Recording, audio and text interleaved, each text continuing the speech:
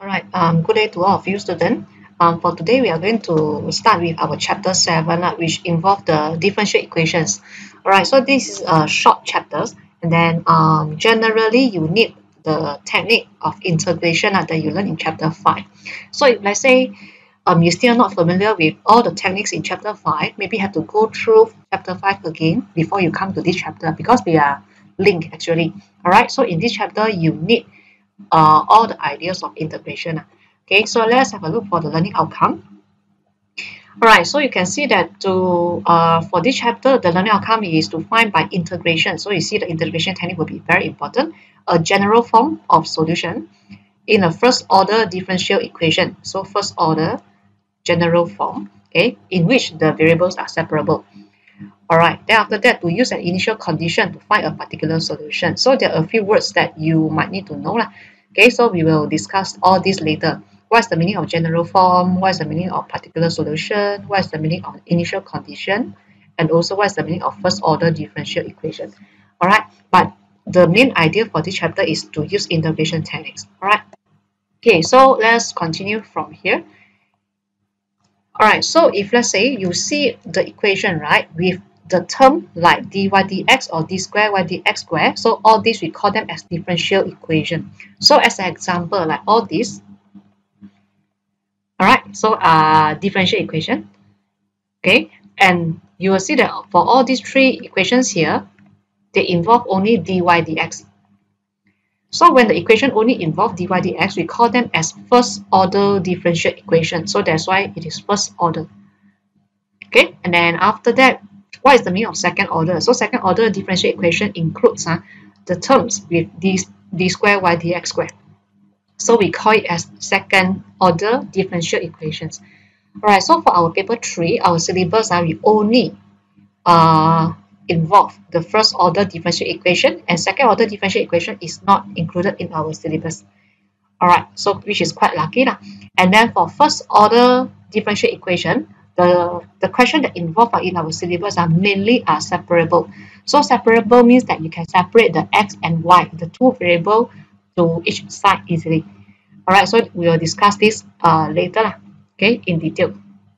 Alright, so first, please make sure that you know what's the meaning of first order differential equation. Alright, and then this is something that will involve in our syllabus. Alright, then we continue further.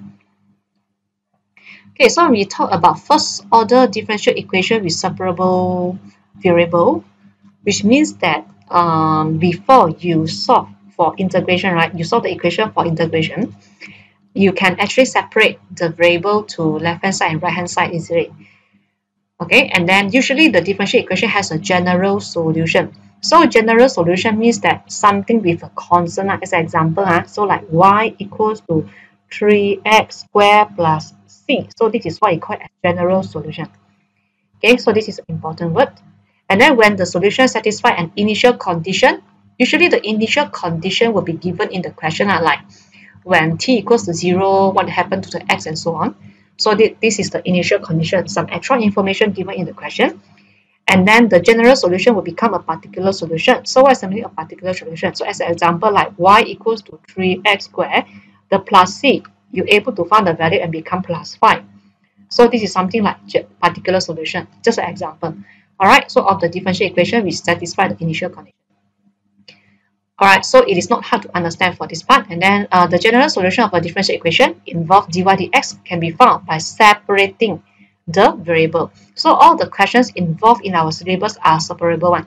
So that means you can separate them easily to the left hand side and right hand side. Then after that, you try to do the integration for both sides. Okay, so which means collect all the terms involving by y with dy and then x with dx. Then after that, you do the integration. Okay, so you need extra information to find the constant of integration. So the extra information, we call it as initial condition. Usually they will give you the initial condition or extra information also can. Right, then after that, what else do we have? Okay, so for some differential equations that involve a constant proportion, two pieces of information are needed. So this one, I think we will discuss it maybe in the next two videos.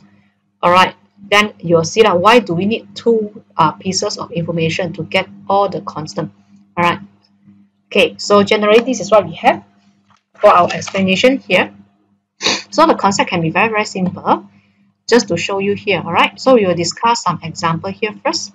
Okay, so let's us have a look for example 1. They want you to solve the following differential equations. All right, so maybe you can start from part number A. Okay, so you can see that this is a first order differential equation. So dy dx equals to 2y divided by x squared plus 1.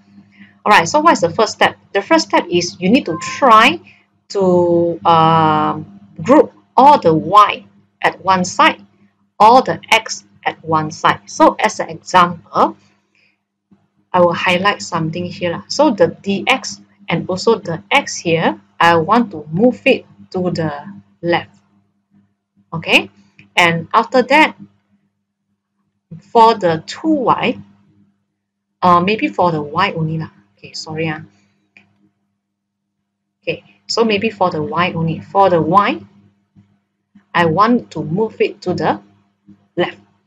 So if I move them, okay, by cross multiplying or whatsoever, generally what you will have now is it will become 1 over y dy equals to 2x over x squared plus 1 dx. Okay, so please make sure that you know how to move all these. The y, I will bring it over.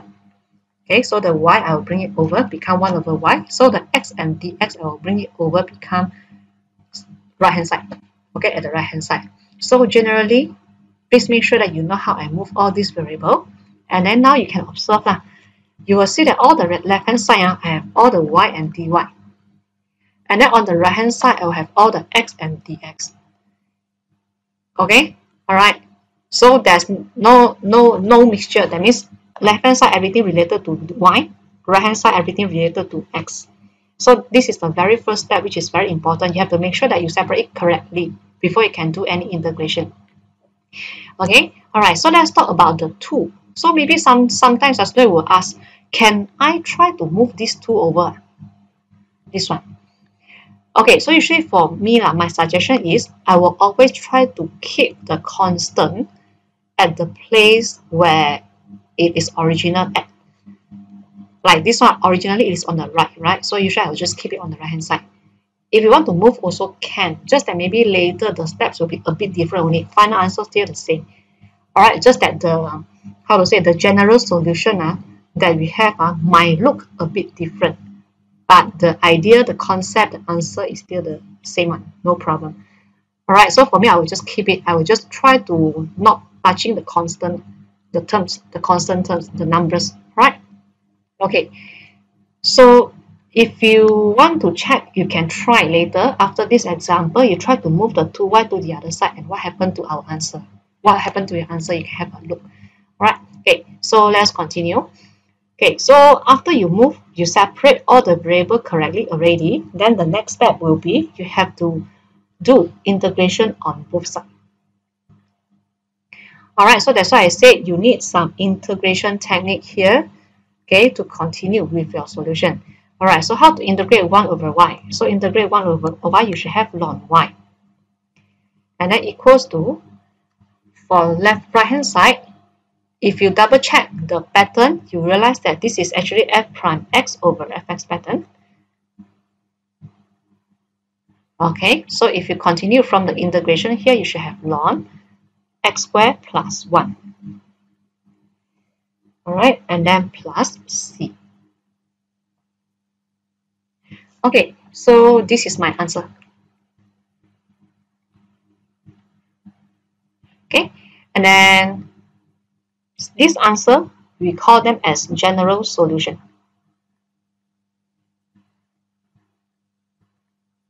Because you see the constant plus c here. Okay, so we call this as general solution. If you want to get particular solution, then that means for this question, they need to give you extra information. Then only you can get a particular solution. So we will discuss this in example 2. Okay, so now this is generally the idea of differential equation, the basic one. Okay, Then let us have a look for this part. So some students will tell me, will ask lah, okay, when I integrate the right hand side, I have a plus c here. How about when I integrate the left hand side, should I have a plus c here also? Okay, so generally, by right, we should have a number here, but I don't want to mix it up, so maybe it is plus a. Okay, then originally this one should be plus b. When I move the a is a number over, right? Okay, so b minus a, it is still a constant, so I make it as a c. So usually for us, we want to make our final answer easier. It doesn't look so complicated. So we will just consider one constant only. So that means I assume that the constant on the left hand side already move it to the right hand side, and overall I denote it by using the c. If not, you have plus a and plus b. Later when you want to get a particular solution, it will become a problem for you also. Alright, so we will just group it at one side. So for me, myself, I will group everything on the right for the constant term. But if let's say you want to have a plus c on this side also can, just that you don't have this one, also can, no problem. Alright, okay, so it is quite flexible for this. So for me, myself, I will always keep all this on the right. Okay, so you will see that you need integration technique. Okay, the first step is you need to separate the variable. Then after that, you use integration technique to integrate both sides. And after that, you'll get a general solution. So the idea actually is very simple if let's say your integration concept is good or strong. Alright. Okay, so let's have a look for part B. Okay, so for those who already have the idea how to do it, you can actually pause the video and then you try all the example already if you want. Okay, and then if you don't want, then you can just follow a few examples here and see whether you understand or not. Okay, so example 1b, we are having dy over dx equals to 3x and then, 3y plus 2. If I look at this differential equation, then generally I will think that I want to move the dx to right hand side, and then I will want to move the y and also y plus 2 to the left. Okay, so when I try to move it, eventually I'm having this.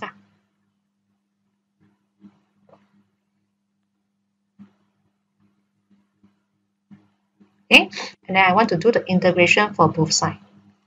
Alright, so you can see that all the left hand side will be everything related to y, and then everything on the right hand side related to x. Okay, then now we are going to continue. So if you look at the left hand side here, it is a rational function. So when you want to do the integration for rational function, what you need is you need to find out the partial fraction first. Alright, so here I'm going to find out the partial fraction before I can do the integration. Alright, so the partial fraction will be a over y and then plus b over y plus 2.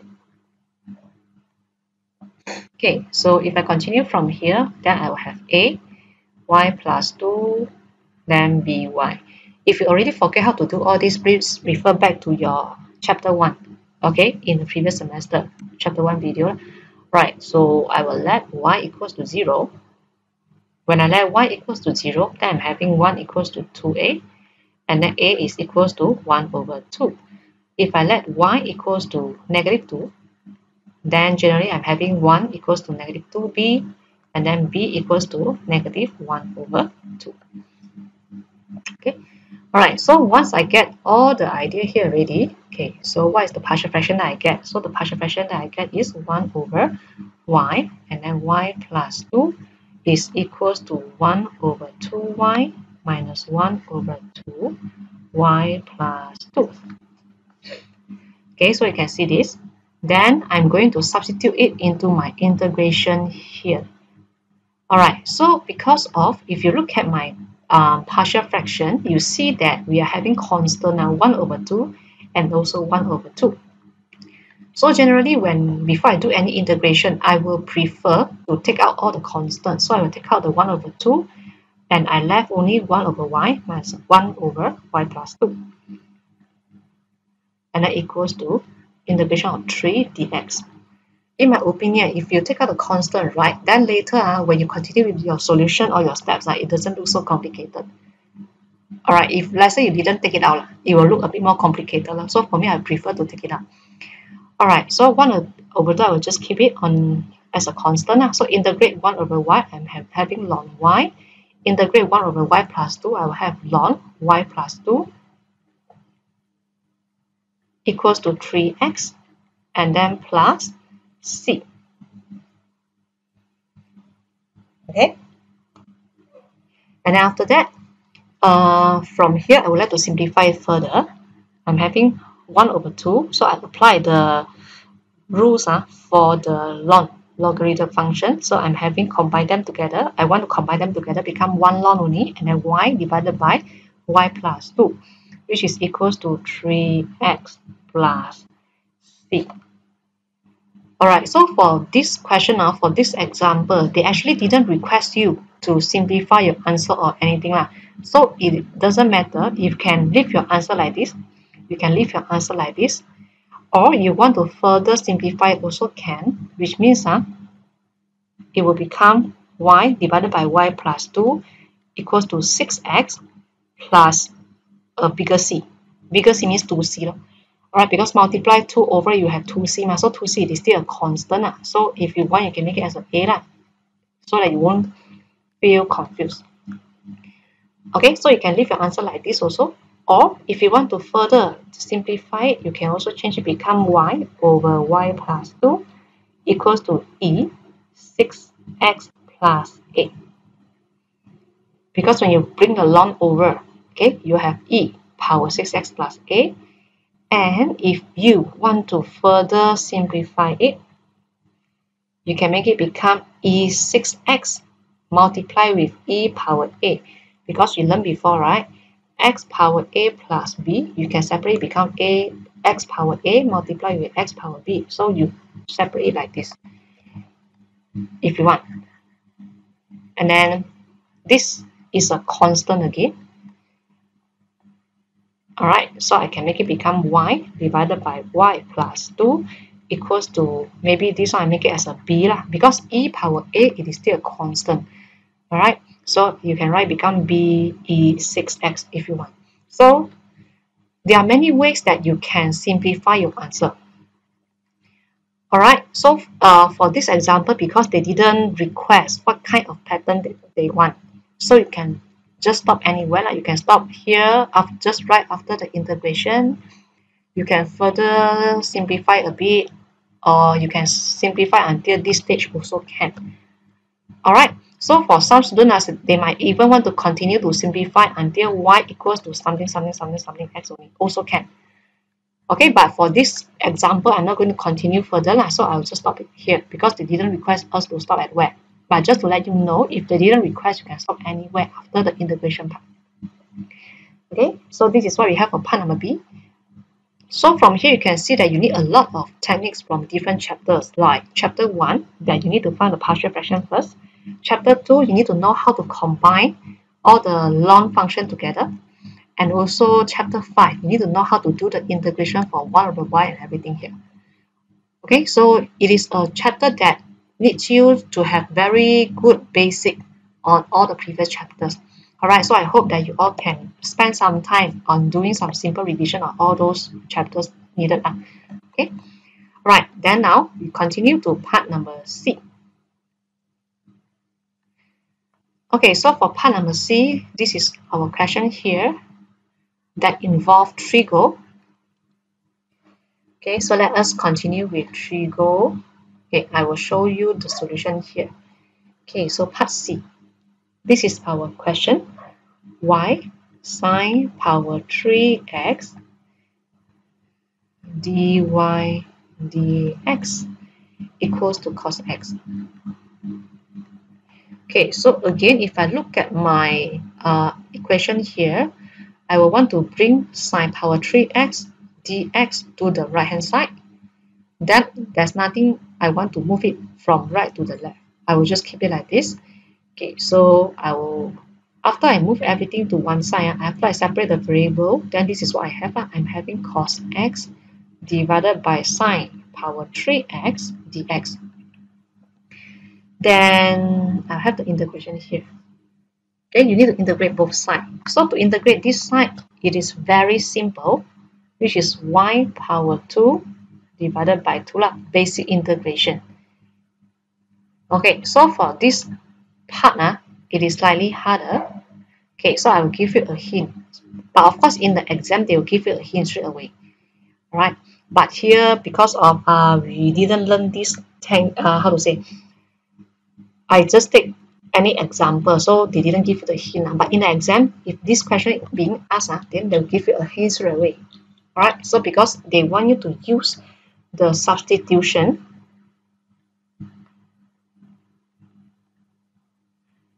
so they want you to use a substitution of u equals to sine x. Alright, so again, if you're interested, you can pause the video here and then please continue from this part, how to get the integration before you see the answer and my discussion here. Alright, strongly recommend you to stop the video and try it on your own first. Okay, so now I want to use a substitution method. So since they give us u equals to sine x, so first of all, I need to find out the differentiation. So du over dx, differentiate sine, you get cos. Alright, so your du will be equals to cos x dx. Okay, then now I want to substitute everything here, become u. So just want to remind you that cos x dx, the yellow color, the highlighted part will become du. Because cos x dx equals to du, right? Can you see that? Okay. And then when you're having 1 over sine power 3, it will become 1 over u power 3 because u is equals to sine x. Okay, and from here you can see that your equation become quite simple, that you want to integrate u power negative 3. So when you want to integrate u power negative 3, it will become u power negative 2 divided by negative 2 and then plus c. But of course, you cannot just leave your answer like this. Okay, so I'm having y power 2 divided by 2 equals to negative 1 over 2u squared plus c. Okay, and then if I continue further, then I'm having y squared equals to negative 1 over u squared plus 2c. I simplify, I multiply everything with 2. So I will have a 2c here. Then maybe I will replace it by using a. Okay, a is a 2c. Okay, then change it back, become x. So I'm having negative 1 over sine square x plus a. Then if you want to make it look better, then 1 over sine squared, it is actually cosecant square x plus a. So this can be your final answer. Okay, so for this example is even more advanced because they need you to use a substitution method. Alright, so again, if you already forget this method, refer back to the chapter 5 integration videos and then to recall it back. Right, okay, so this is what you have for example 1. So you can see that for example 1, because of they didn't request until where you should stop to simplify your answer. Therefore, it is quite flexible. So like for this example, you can stop it at here. It is not right. Definitely, you need to change it back, become x. You cannot just leave your answer in terms of u. Okay, all right. And then you will see that all the solution that we get here, they are constant term. So we call it as general solution. That means the unknown, like a la, c la, all the numbers you don't know yet, right? So we call them as general solution. Okay, so this is what we have for example 1. Alright, so for this video, I will stop it for now. And then in the next video, we'll discuss example 2, where it actually involves the particular solution. That means from general solution, how are we going to continue to get the particular solution? So I will see you in video 2, the next video.